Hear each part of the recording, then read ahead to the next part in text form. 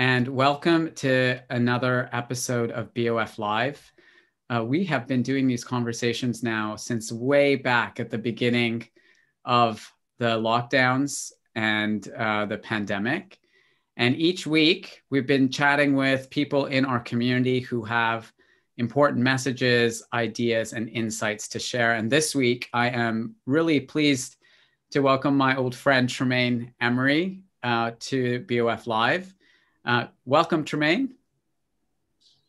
Hi, Imran. How are you, man? Thank you for having me. Thank you for being with us. There's a lot you for us. And real quick, when you say old friend, you're being real, because do you remember me and A-Side, we did the first BOF party at La Bodega Negra, you and Tom Ford. And that's like the first time me and you, we might've met before that, but you remember that was like 7 years ago. Yeah, I was telling someone that story earlier today, going back to La Bodega Negra, and I was actually that was when we had a little party to celebrate our first seed funding round, and all of our friends and supporters came, and you were kind enough to host us that night. So that was a big day for us. Yeah, funny, man. Time. But yeah, thank you for having me. I'm really excited.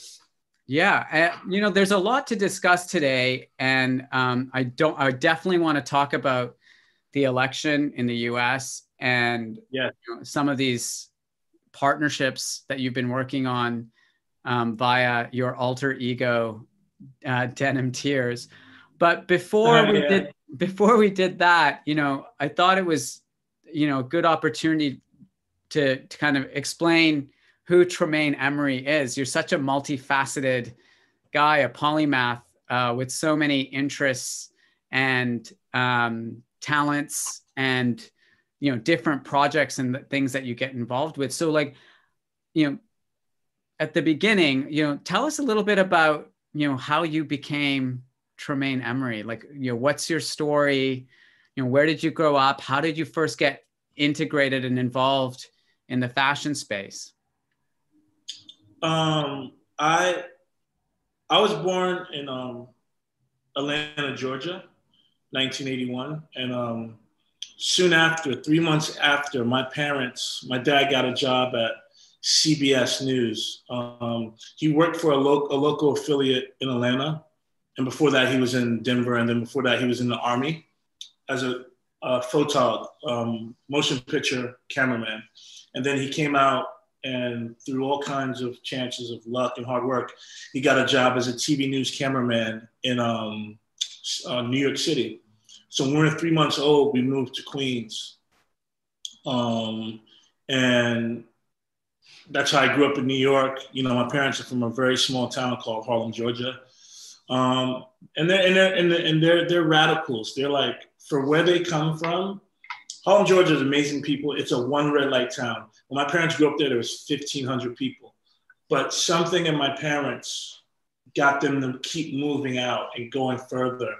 And, that's my first introduction to art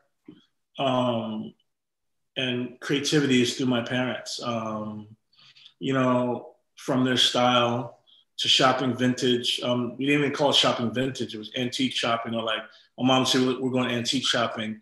So, my mom being like, oh, these are good Levi's to get, or this Lacoste shirt, or, so that's my first experience with clothing, was vintage. And then my first experience with design was my parents owned a video store, VHS tape store in the 80s in Elmhurst, Queens. And my mom, she ran it mainly because my dad was working 5 days a week, and then he'd be there on the weekends and at night. And there's a rap group called Kid and Play. Of course. And Play, the dark skinned one, he worked at the store, and he was into fashion before music. He designed our t-shirts, because it was, our video store was called Just Us Videos. And he designed the t-shirt.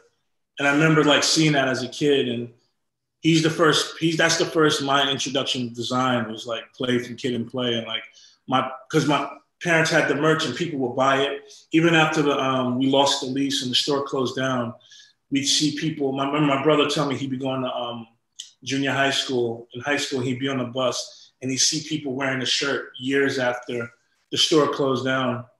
So that was kind of my first introduction, and like the way my parents ran the store and merchandised it and dealt with people.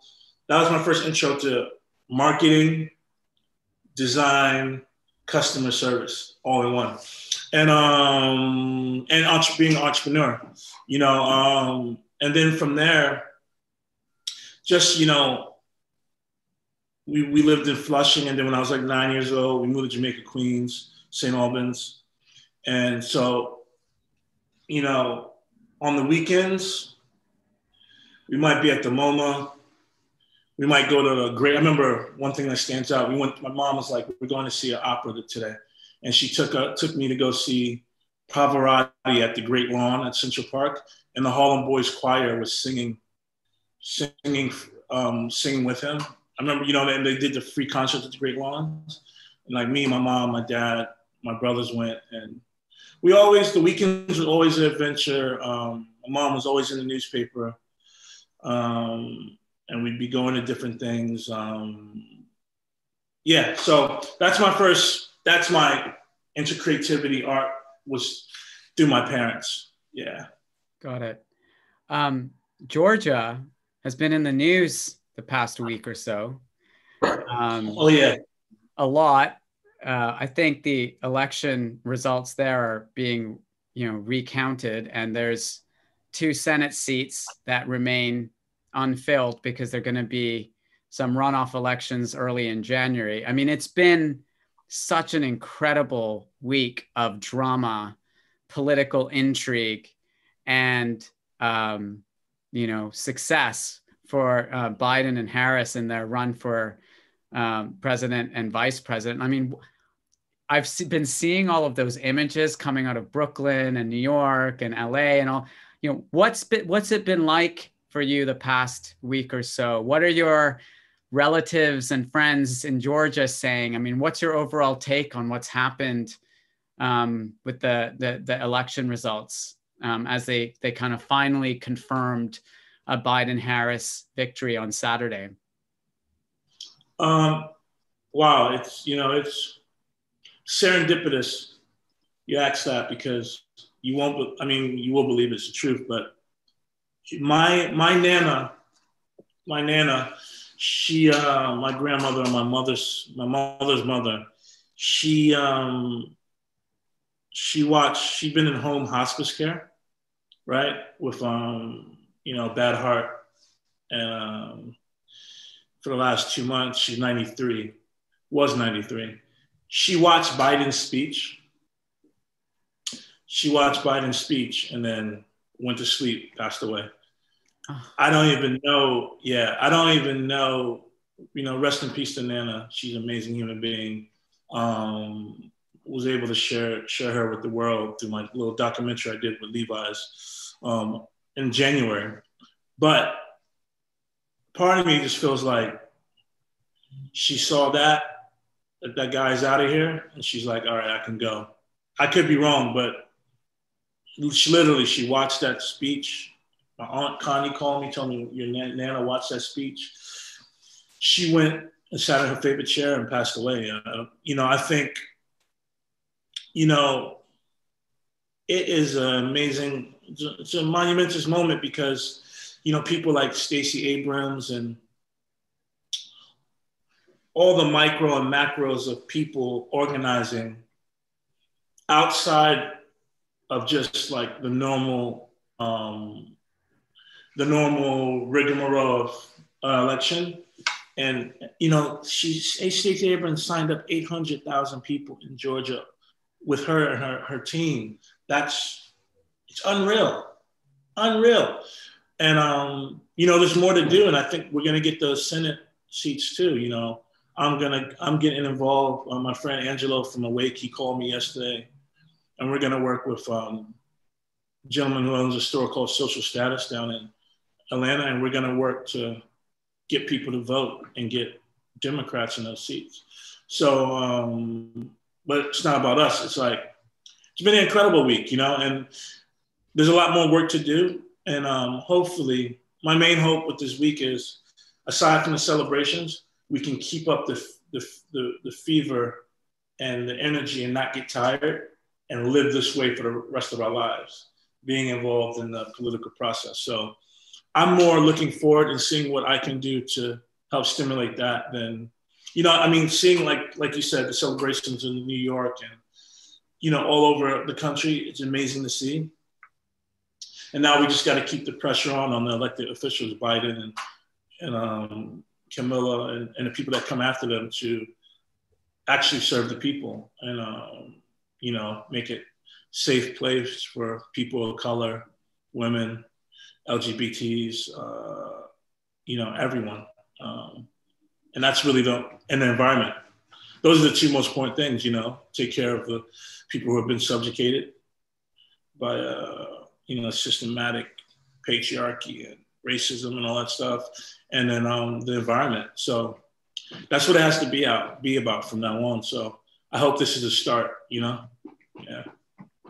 Have you always been politically active and kind of motivated to get involved in the electoral process, or has this come more recently from a kind of growing frustration with the systemic issues you were just referring to? I would say I've been aware, I've always voted. But as far as getting involved, it comes from my dear friend, an artist, he's a designer as well, Brendan Fowler. He has a brand called Election Reform. And he's really the person that really educated me on. I understood the flaws of the electoral college and the voting system, but about using our art and clothing to stimulate the kids and stimulate people. He's the one that showed me, and he's my mentor in that when it comes to that. And he's the first person I've done a voting drive with and voting T-shirts with. So it's really Brendan Fowler, because he's been doing this for a long time, trying his best to educate people about the electoral reform and electoral college and voting. So it really comes from Brendan, and then he's the one that inspired me to get involved in the way I've been for the last, I guess, 3 or 4 years. Yeah, I mean, as I was kind of doing my homework last night, I thought it was really interesting how you've woven in this activism, this get out the vote,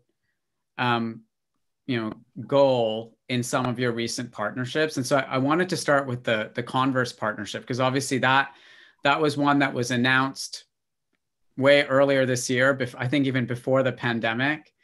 And then it got a bit hairy with Nike and the executives there, as you started really holding them to account. Can you talk to us about why you did that partnership in the first place, and then what happened and how you managed to kind of in those very intense conversations with the CEO of Converse really move both Converse and Nike as a wider organization along this learning curve around the work that they need to do in addressing systemic racism?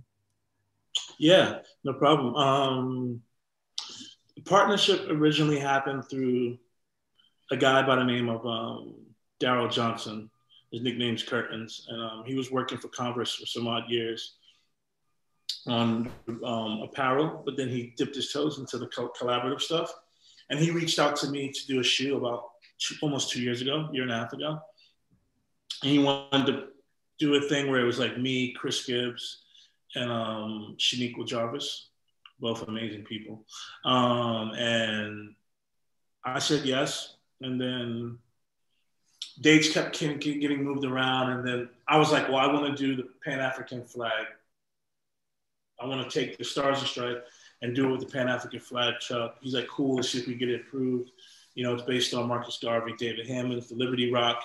And then it gets approved, and then it was on pace to come out in February. And it was going to have a civic side to it as well, as far as a voter. It was not going to be a voter drive. It was going to be about a passport drive, getting people, specifically people of color, passports. You know, I didn't have a passport until I was 26, 27. My mom died at age 58 without ever traveling or having a passport. And that's the fate of many people of color. They never leave America for a lot of reasons.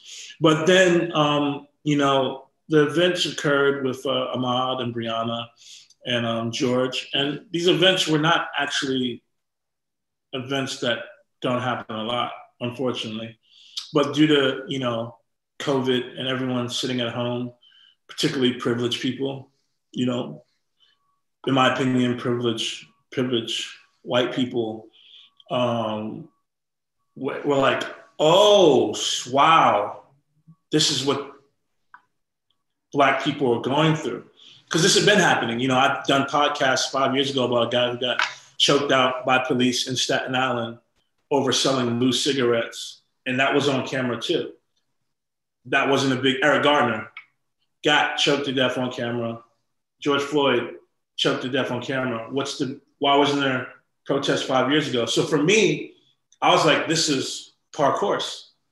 So I see the outrage. I see, you know, 15 million people come out. I'm like, cool. And then I see the donations, the pledges from brands. So when I saw Converse's pledge and Nike's pledge and Jordan's pledge, I was just like, in June, I was still 38. I'm like, I'm turning 39 years old. I've seen this cycle a couple of times in my lifetime. I've seen the money get donated, yet I don't see Black people not dying by the hands of police. And, you know, which trickles down for systemic institutional racism. So I was just like, man, I'm putting off these shoes, that's the Pan-African flag, and what it represents for as Marcus Garvey, what it represents for as David Hammons, what it represents for as Black people, my neighborhood, the Liberty Rock. I said, I can't, me personally, I can't have my thing and come out. And what my partners did was donate money, because money's a Band-Aid.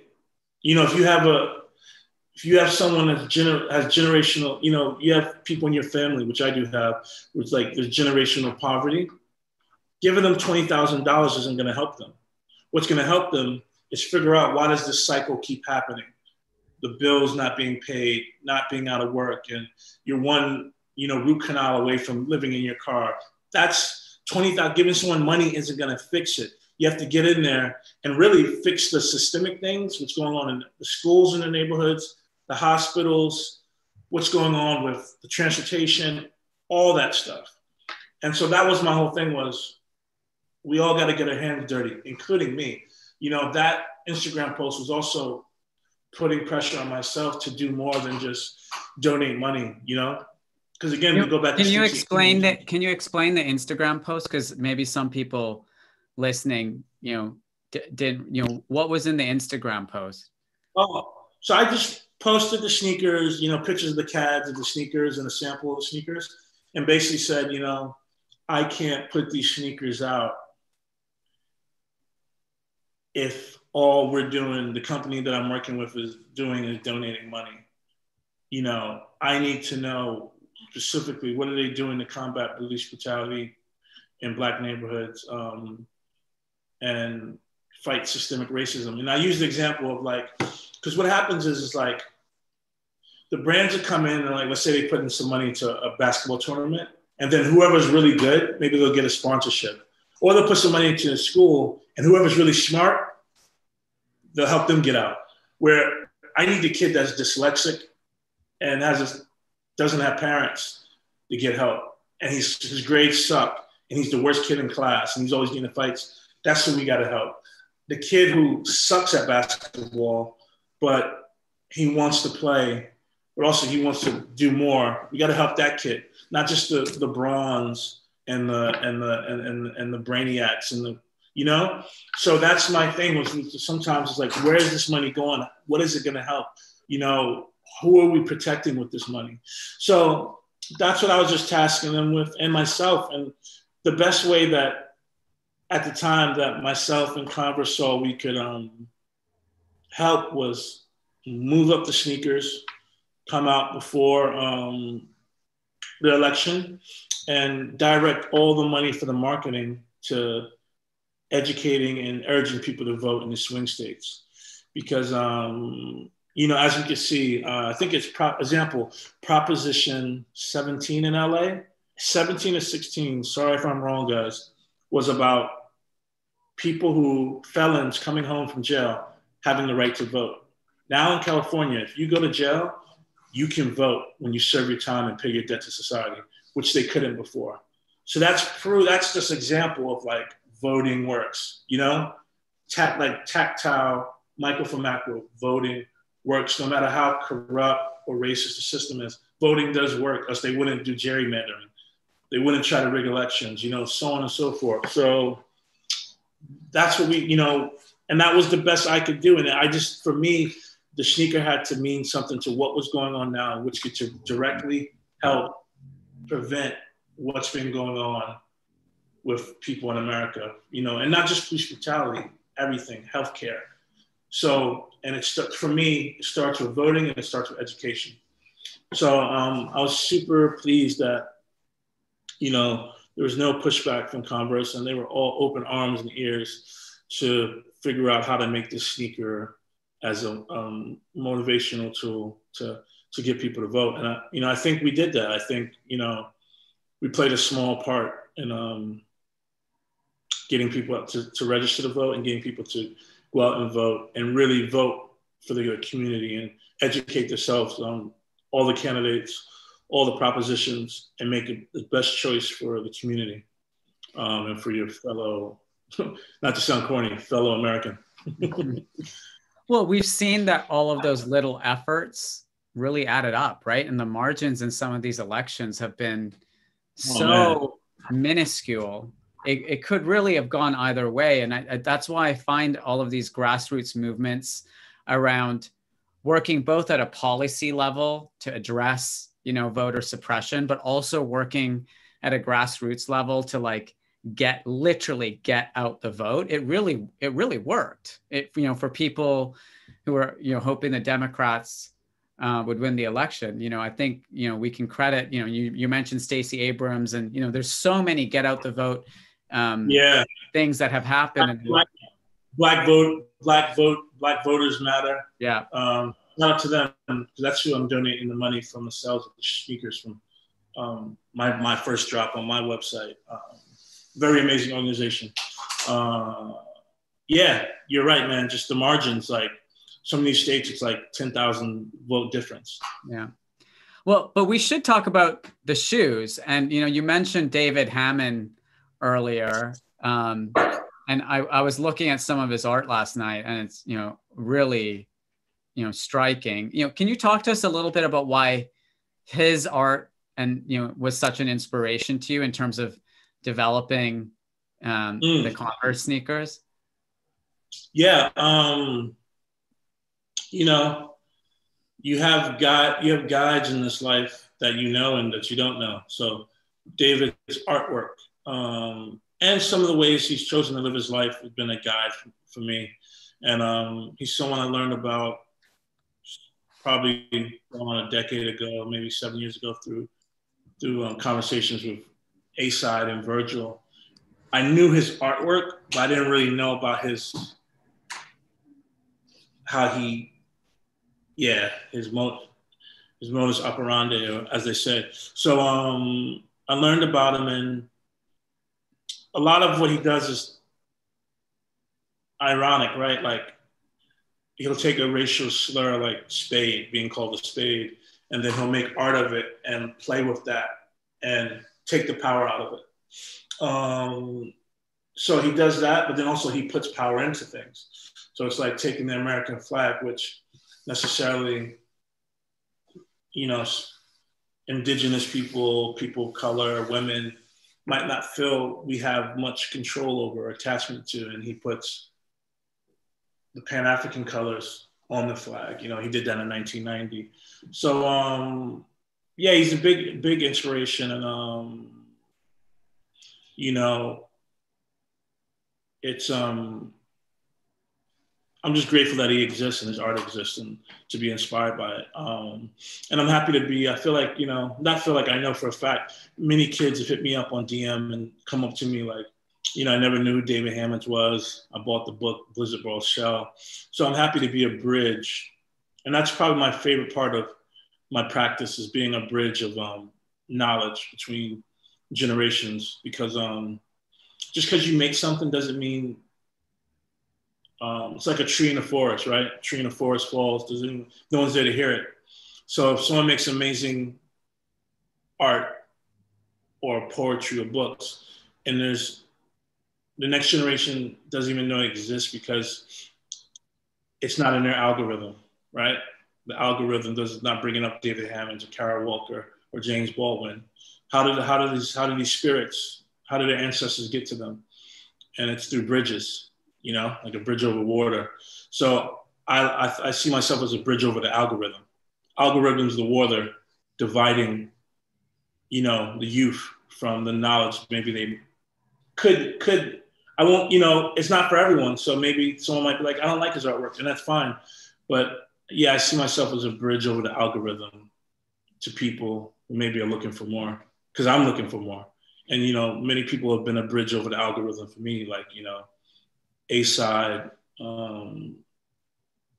you know, so many people in my life, my parents, you know, Serge Becker, you know, Hadara, so many art teachers and people that have put me on things, you know, Lulu, so many people that I've known, Arthur Jaffa, Theaster Gates, so many friends of all levels, whether it's artists, I got friends still working in the stock room that put me on things. So we are bridges to knowledge for each other. So that's what I just try to do because for whatever reason, the way the dice roll, I have, you know, a bit of people pay attention to what I say and do. So I try to get information that I feel is pertinent to me and has helped me to other people. So the best, to me, the highest level I could do that is by putting him and Marcus Garvey's flag in the Liberty Rock.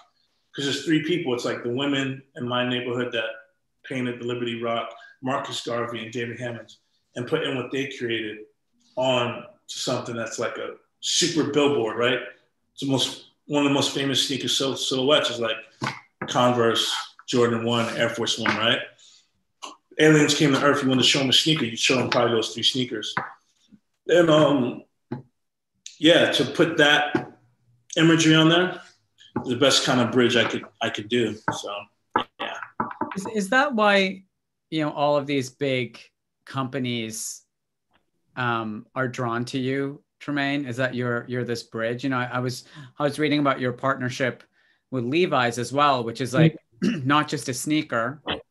It's like a 2-year long kind of really immersive, detailed partnership. And maybe talk to us a little bit about Levi's, and then also like how you choose which companies to partner with, because you clearly are, you know, you run by a strong moral code, right? And it's really clear in the way that you've been explaining your, you know, your perspectives and your history.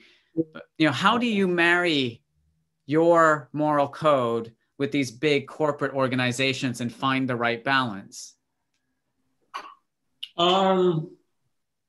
Great question. I do it by having, you know, just a line. So obviously when you work with any corporation that has shareholders, that has a board, you know, their main thing is to make money. Don't be confused. You know, their number one thing is to make money. So my thing is like, how can I dance with their bottom line with my bottom line? Because my bottom line is like storytelling and getting stories out that normally don't get told. And because that's the thing I'm obsessed with. I'm obsessed with like left things that go popular culture. And so that's why I deal with these companies, because it's like I can take I don't know, a left idea, talking about the lack of reparations and picking cotton and how that financed and built this country, and putting that on denim jeans, on Levi's jeans, and then getting to go popular culture when you see famous people wearing the jeans and this and that. And then whether people are into it or not, they become a billboard for this, my propaganda. Actually, it's not my propaganda, it's propaganda for Black African Americans, for Black people. And, you know, that's why I make the compromise, you know, to work with these brands, because it's like I can get this messaging across a bigger bridge, because end of the day, we're still at the point where, you know, Levi's has put in so much work in branding. A pair of Denim Tears jeans not associated with Levi's does not mean as much to the uninitiated as the Denim Tears jeans with the Levi's together. And why is that? Because people, unfortunately, and I'm not taking a shot at anyone because I'm a part of it, but people love validation. That's how capitalism exists. That's how branding exists, is because people seek validation, you know, through things. And there's the whole thing of quality and liking things, but really it's like, oh, if I wear this Hermes belt with the H on it, or these Levi's thing, or this, you're associating yourself with something that has a positive connotation, which means there's something positive about you. You know, and then you have there's people too who are just like utterly only concerned with style and quality, but that's not the case for everyone. And, you know, that validation that you get from buying a brand, buying into something, you know, is what drives consumerism, which drives, you know, that's why celebrity culture was the market, you know, the marketing, the guys behind the marketing veil, they created celebrity culture. They made celebrities have to be big because celebrities help push the product. So if you think the celebrity is great and more important than like the bus driver to get you to school, or the teacher, or the doctor that saved your life when you had an aneurysm, you think Marilyn Monroe is more special than the teacher in your school. When she smokes a cool cigarette or Marlboro, you go and buy it. You know what I mean? Because you've been told by the tabloids and E! News and all the stuff in the front page that these people are great and more special than you. And that these things that they wear will make you closer to them, you know? And because, you know, so that's why, in my opinion. Okay. You know, you use the word storytelling right now, and, you know, I think it's such a like apt description of the way you seem to approach your work. Can you tell us the story of Denim Tears and what it means? Because yeah. So, like many things, it just started as an inside joke. You know, literally about 7 or 8 years ago, we were at a dinner for a DJ gig. Me, Caius Paulson of Young Turks fame, Benji B, BBC Radio, Sam Ross of Cold Wall. At that time, he was Virgil's assistant. A-Side, my partner in crime, one of my best friends. And we were having dinner before a DJ gig at the Edition Hotel basement in London. And they were just cracking jokes on me because I used to do this thing on Instagram where I put up like an object or a thing to represent a selfie.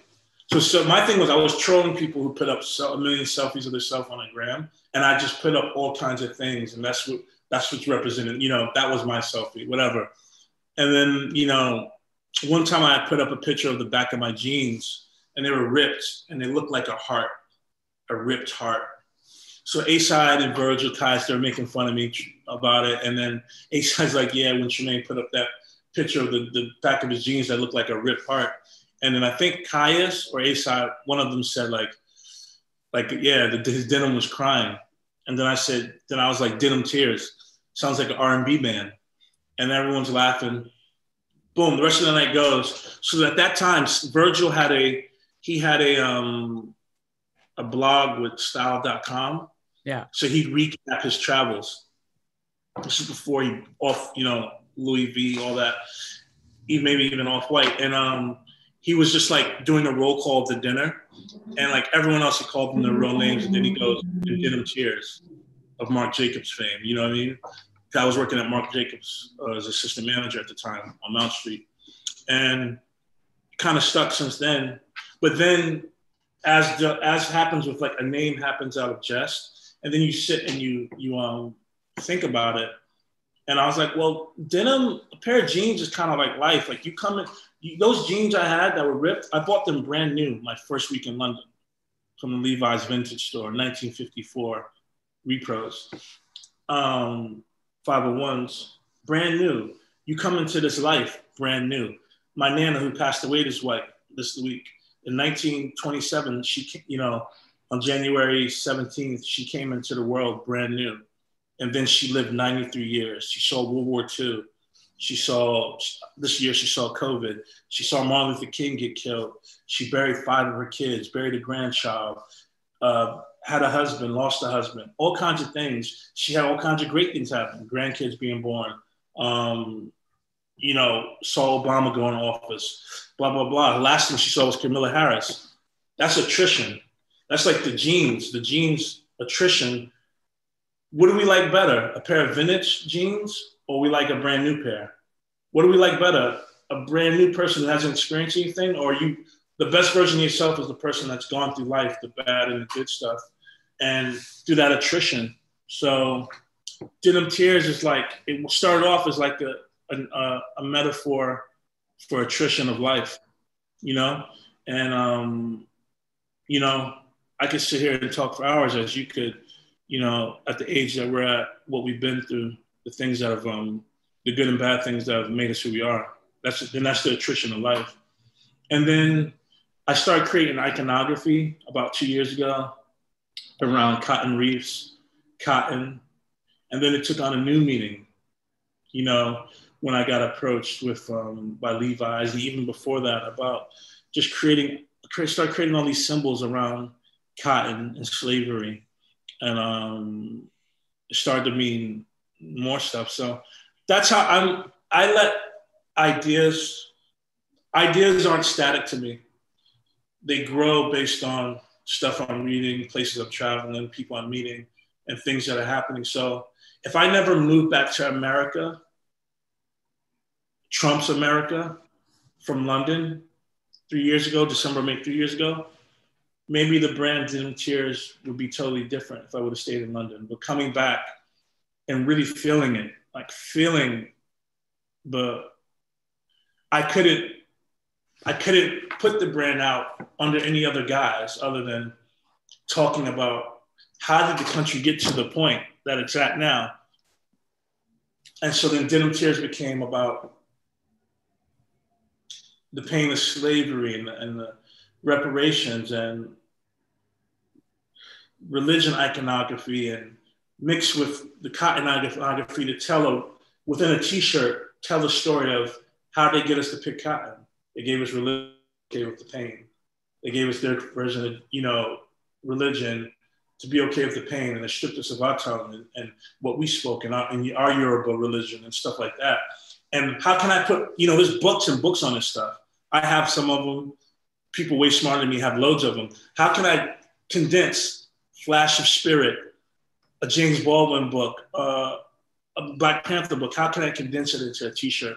And that's what Denim Tears is like condensing these dense things into imagery to make, hopefully, because people, for whatever reason, they like how I dress, they like whatever famous person I used to work for or who I know, and they're paying attention to me.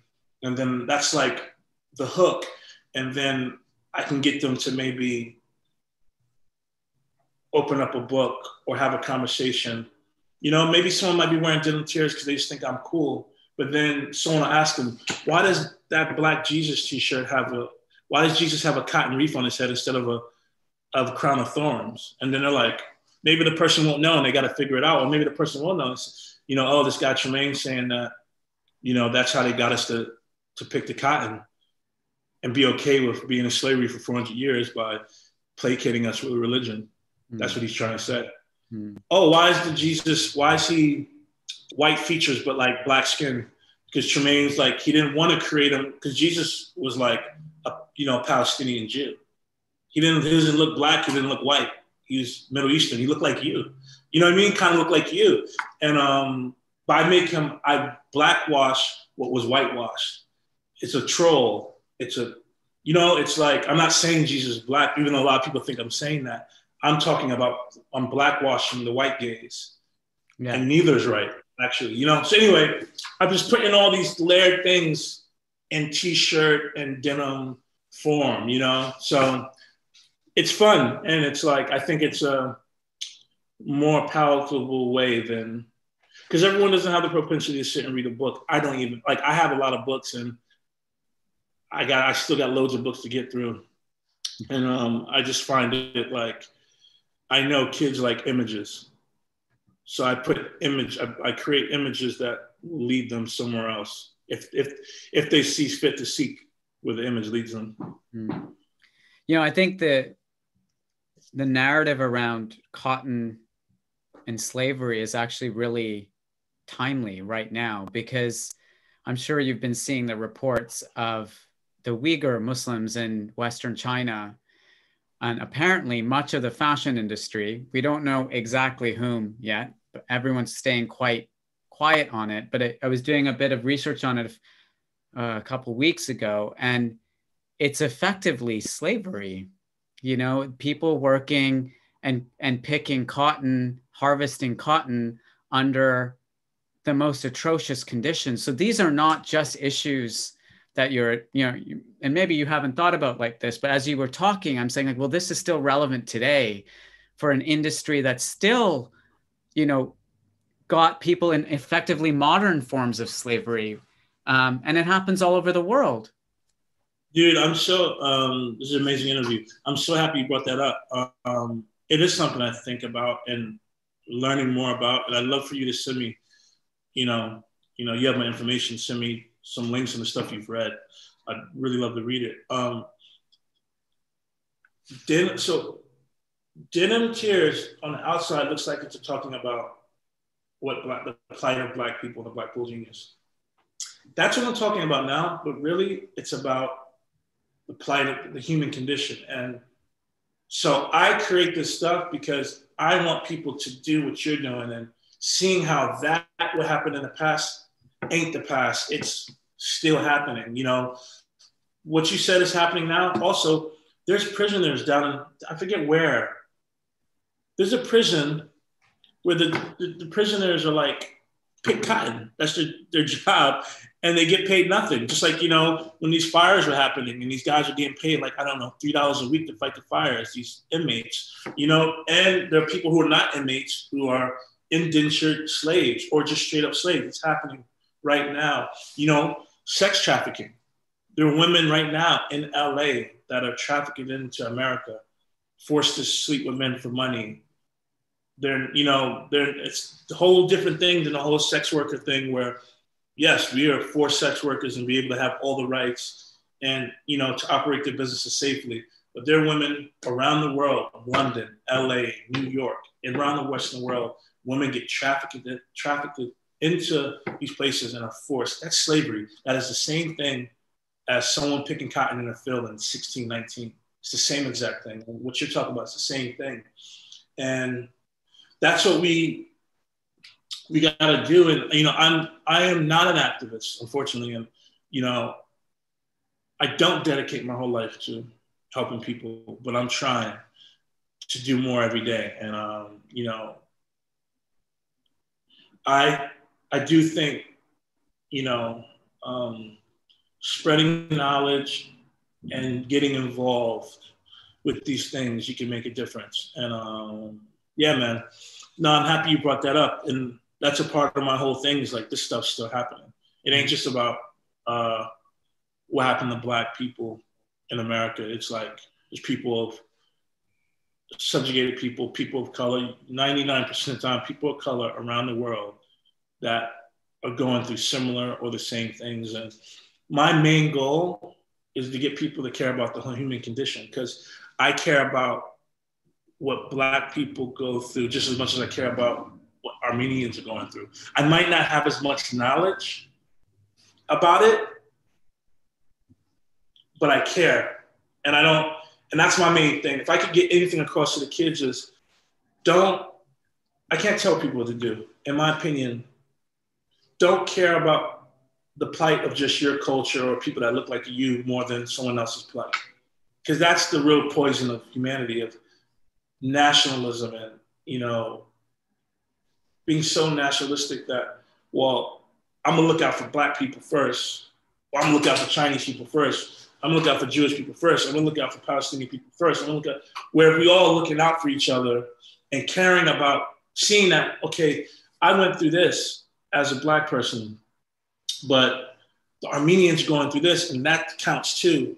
And, these people went through this and they're going through this in India, and using that as the way to connect, It's like my grandma passed, Michael from Macro, my grandma passed. So if I want, I can go fully like, why me? Why'd she have to die? My grandma, and be in my grief forever. Or I can be like, connect with other people who lost their grandmothers. And then it's not just about me, it's like seeing, well, what this person go through, how they deal with it. And it's the same thing with, the struggles we go through in this society, as people. So that's a part of like the story I try to tell, is like, care about the human condition and care, so I'm happy you brought that up. I want to learn more about that. And I'll definitely send you some links. I've also written an op-ed for the New York Times on this topic. So I'll send that to you when it comes out in December. Wow. So, I just want to say, for the people watching now, if you have any questions for Tremaine, I'm happy to field those questions. You can put them in the chat below. But while we're waiting for any questions, Tremaine, I have one final question for you, which is, there's a lot of companies out there like Nike, like Converse, like Levi's, many, many, many others in our industry and beyond, that are looking to find authentic ways of working with Black creatives, supporting Black-owned businesses. What, if you're one of those, if you're sitting down with like the leaders in those companies, what advice do you have to offer them about how they can create something genuinely authentic and impactful around these issues that's not just marketing? Yeah, I would tell them, and I've been telling them, don't worry about finding the next Tremaine or Virgil or whoever, or Kirby or whoever. Worry about your executive, from everywhere from your top tier, your C-suite, executive suite, down to the guy in the stockroom. Are women being treated equally? Are gay people, LGBT community being treated equally? And are people of color being treated equally? And do they have the chances? And if you can't find people of color or women to do these jobs, figure out why. You're like, oh, we just can't find someone with the skills. Find out why these people don't have the skills. Go into the communities that you make money off and figure out how these people can get educated and get mentored and get to the point that you can hire them for Levi's, Nike, Burberry, Givenchy, whatever. Forget doing the musical chairs. I might sound like a hypocrite because I got a 2-year deal with Levi's, but forget doing the musical chairs of creatives and, find a woman creative, find a Black creative, find an Indian creative. And then it's like, well, look, we're involved. Really get in the nitty gritty of the communities that support your brand. Really think about, why do people wear Michael Jordans? Because people in the hood, Spike Lee, Black people made this thing pop off. So on and so forth, we can go through culture. We made this thing pop off. How can we support that community? How can we help that community be more educated, be more healthy, so on and so forth? It ain't just about creative director jobs. Because end of the day, I'm from North Side, Jamaica, Queens. My story is a rare one. So me getting a Converse sneaker or a Levi sneaker, it don't change the plight or the fate of all my friends that are back there. It takes more than that. Just, and these are the same people that trust me when they see the news of the Levi's deal, the Converse thing. They're celebrating, they're rooting for Tremaine, they feel proud, but it's not affecting their lives. It takes more to affect communities, and that's what I feel these brands should do. So worry less about pointing people as creative directors and really look at your hiring policies, and then look at the communities that market your goods and you make money off. How can you help them? How can you serve them? And making the bottom line humanity and not money, because end of the day, if you make a few less billion, what does it matter? When most people live below the poverty line, what does it matter? And maybe I'm like living in a dream world. I don't think so. So that's my answer to that question is companies need to go deeper than anointing people. That's just helping me and my immediate family. You want to help Black community, African American community, you want to help women at large, you want to help the LGBT community, you got to go deeper and help stop the systemic things that hurt those communities. Okay. We have a couple of questions that have come through. Normally we invite people to come on screen, but I'm not sure we're going to have time. So I'll read out some of these questions. We have a question from Maddie Adlane. She says, what would you advise to the sustainable fashion movement in terms of storytelling? She says, I relate this question to the validation culture you mentioned before. What's the first part of the question again? What would you advise to the sustainable fashion movement in terms of storytelling?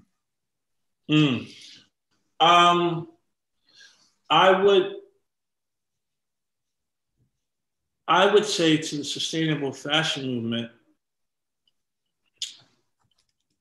do more than tell. So it's easier to become the next Patagonia or even take it further than they have as far as being sustainable and healthy for the world than trying to work with said brand and get them to change. The best way to get the brands to change is by making it happen and them seeing that, oh, wow, this is profitable. And, it's like Elon Musk is a good example in some ways. He wasn't trying to get Ford to change. He just created Tesla. Obviously, he had privilege, the money he had, but he created Tesla. And that's showing the auto industry that it needs to change and it's possible. So that's my advice, like show them through doing it, which I know isn't easy, but that's my opinion. Okay.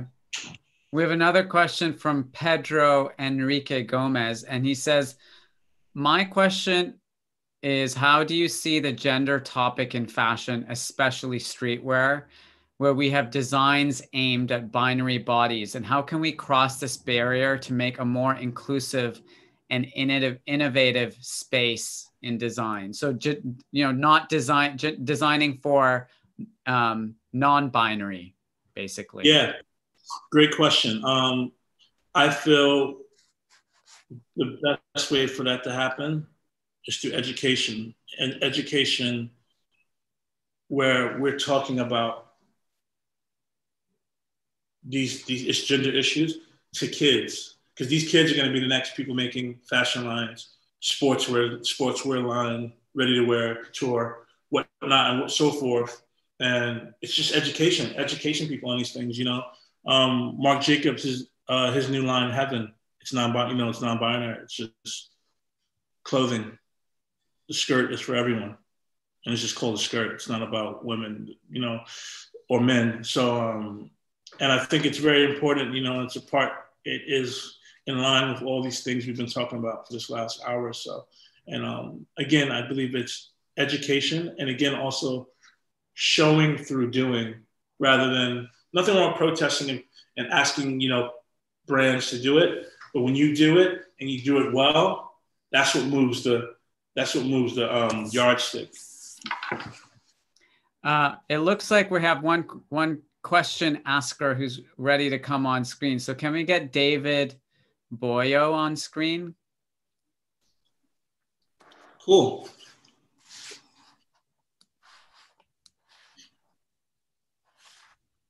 Hey, David. Hey, David, you're on mute, so we can't hear you. Yes. Hi. How are you? Hi. Do you remember me, Imran? I have to say, I remember, I recognize you like vaguely as soon as your face popped up, but I'm not sure from where. A cool genius. Hopefully that you can remember that. A cool genius. Oh, yes. How you doing? I'm not bad. Where are you today, David? I'm at home. Just finished work. Work from home. In London. So yeah, how you doing, Tremaine? I don't know if you remember me as well, Tremaine. I remember the name. Yeah, used to run a Nike basketball run in East London. I used to attend that a few years ago. Holy moly! Now you know what's funny? When I saw the name David Boyo, I saw it in like CC, like something I was CC, like on a email blast. I'm no lie, email blast. Yeah, I remember you from the basketball runs. How you doing, man? Long time. Yeah, long time. Not bad, not bad. Just to like save time. So basically, my question has been something I've always I've done research on, and that's regulation within the fashion industry. What are the first steps or any steps to take in terms of regulating the industry where we can eradicate things like racism, discrimination, fair labor, as well as modern day slavery in parts of the world? For example, there's a question I asked Imran during the pandemic of how a lot of countries like Bangladesh were suffering because a lot of fashion companies pulled out basically of manufacturing. So so people were out of jobs. How do we regulate that so that doesn't happen again in the future? That's my question. Great question. I feel like the consumer, it's a dance between the consumer and the producer. Right. So example is Rosa Parks, right? Yeah. She got off the back of the bus, went to the front of the bus, right? Then everyone boycotted. They boycotted for, I think, over a year. And that changed things there. Yeah. So we can't expect, it's unfortunate, we can't expect H&M or Zara or whoever, but if we boycott them, they will change. Because that's the thing, these people, only thing they care about is money. But then we got to care about what the people are going through in Bangladesh. The consumer has to care about the thing they're buying, me included. I'm not speaking from the ivory tower. Yeah. We got to care about the things they're buying and then hold companies accountable. The companies are the thing about it is that the people who are only motivated by money, they're easy to control. Yeah. Just control their money. Yeah. Someone who's controlled by moral aptitude, that's a harder person to manipulate and control. Yeah. We actually, as consumers, have a lot of power. We just don't realize it. That's true. Okay. Right. Okay. Thank you so much, David. Thank you very much. Have a good evening. Nice to see you again. Thanks for watching so many BOF lives. Definitely. We're out of time, Tremaine. That was really amazing conversation to have with you. I don't think we've ever had a chance to talk that long, but real pleasure. No. Real pleasure to hear your story and your perspectives on what's happening in the world.